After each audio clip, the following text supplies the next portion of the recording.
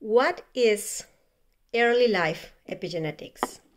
This is a second video that follows the video of what is epigenetics. You can go there, we'll put the link right down in the comments.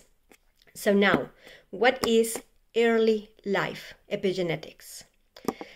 So let's get started a little bit with development. It's a dynamic process that involves interplay between genes and the environment. We know now. From conception and even before conception, the quality of the environment is shaped by parents. Our parents, us as parents, our kids as maybe one day parents to be.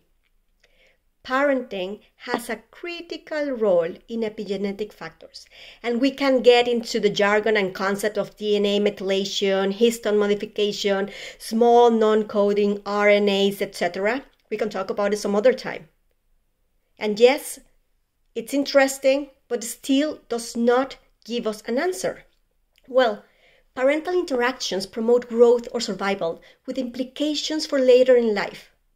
Neurobiological, biochemical, and behavioral implications.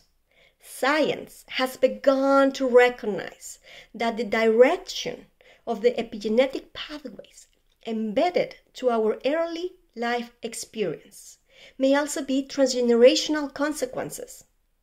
Even at the end of the day, when I talk about early life epigenetics, there are three main dynamics to keep in mind. The environment, the experience that actually is part of the environment, and the legacy that again is environment and is experience dependent.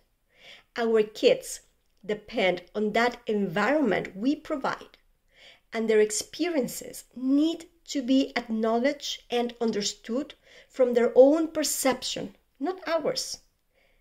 This is part of our legacy. And I intentionally talk right now about legacy and not inheritance, not to get long if I go into epigenetic imprints, going generations after generations, or cellular memory and all that stuff that we can also talk about at some other time. I love that. It is what we bring on the table, the places we go, with whom we interact, what we watch on TV, but it's actually to be conscious enough to understand how our little ones are living the life they are living, right here, right now, from their own places and their own perspective. We talked about it before in the previous video. It all creates a cascade of biological reactions. That is communication, that is also environment to our body, to our cells, to our DNA. The body, the cells, and the DNA of our babies and children. Along our life, we can make a long number of interventions to make a shift on that has been settled in our early life. But today, what we do is creating that set up to ease or disease on our babies and children today. As just mentioned, parental interactions promote growth or survival with implications for later in life. Neurobiological, biochemical, and behavioral. Therefore, and listen to this carefully, our own early life is directly related with the way we parent. And the way we parent will impact the development, the relationships, the health, and the well-being of our kids. For life, it's a fact.